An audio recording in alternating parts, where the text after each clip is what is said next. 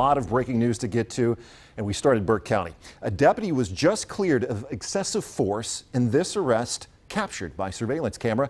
Now, the district attorney confirmed the Burke County deputy was cleared this morning. The suspect ran away from the deputy this summer, that he tripped at the end of a driveway. Now, the video captured the deputy hitting that suspect repeatedly.